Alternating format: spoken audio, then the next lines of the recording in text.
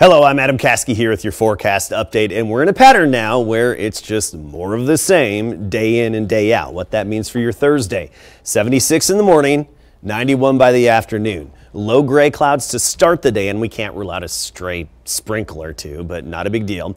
And then some sunshine as we get into the afternoon. The real kicker, though, of course, is the high humidity remaining very humid, which will make it feel like it's about 10 to 12 degrees warmer during the afternoon hours. So heat index values around and slightly above 100.